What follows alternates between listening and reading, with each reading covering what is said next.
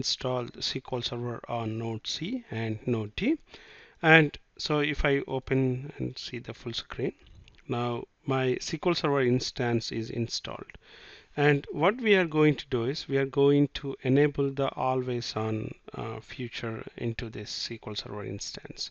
So what we can do is, first I want to show you one option.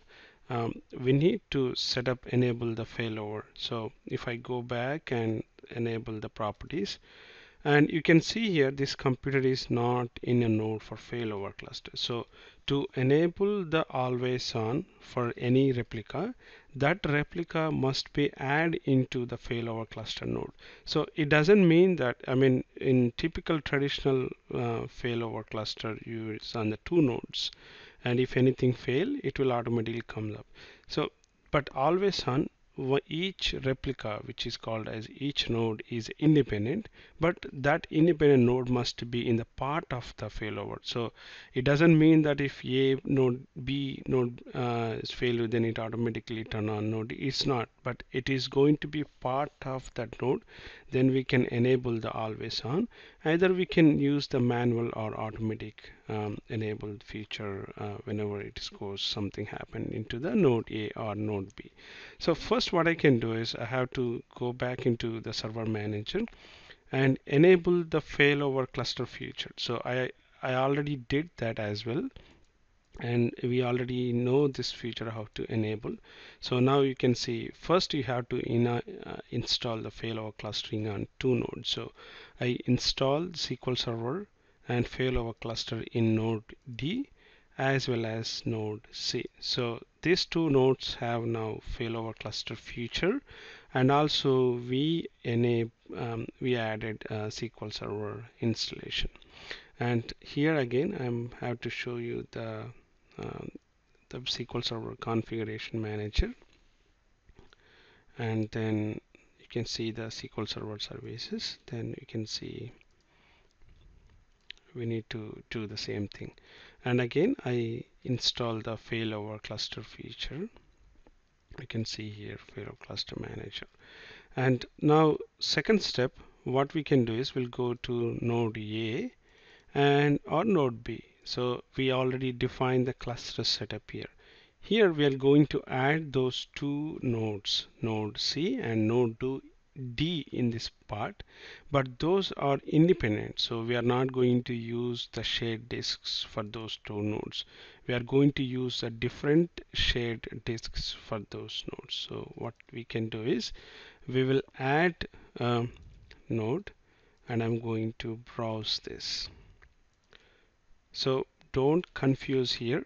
We are just adding these two nodes in the part of this cluster, but we are not using any shared disk, and this is not the part of failover cluster for these two nodes. Just we are adding into the part of this. So yes, when I click next configuration validation test, then you can go into the validating the process. So click next. So we don't need any do this. So I'm going to click back. No, I don't want to do anything, and just we are adding the nodes into this. So if you are creating a failover cluster or using the shared drive, then yes, you have to add that. But currently we are not doing anything, just we are adding the nodes into this cluster setup group. So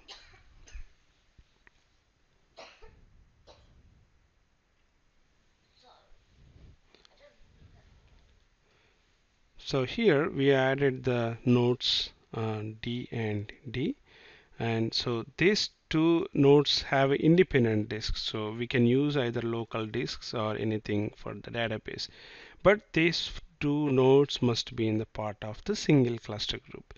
So here these two nodes are traditional failover. Any node is something wrong, then it will come up, but these two are just added nodes, and we are using for always on. And these disks which is using only node A and node B, we are not using any shared disk for C and D. Now let me go to the node D, and if I go back into this and properties, and now you can see this is the cluster which we already added this node. Now I can enable. So this is one of the important question, that if you need to enable that any always on available group, that node must be in the part of the cluster.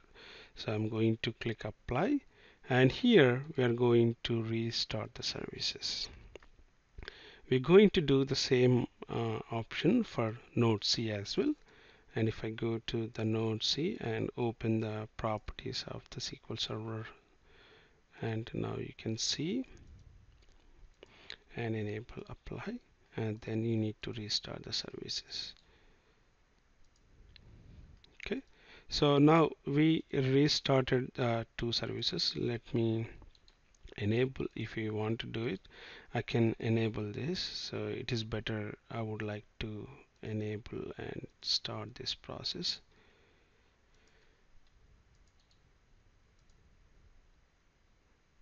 Okay, then we can do same thing for node C as well, because this process is restarting. So we would like to restart this.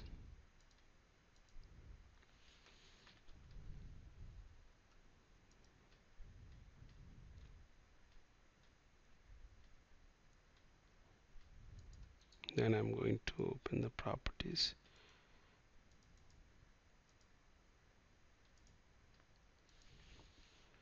Then start this. So now you can see we are enabled, and restart the process. Then what we can do is we will go to the always on node A, and then we will start enable the always on group for this.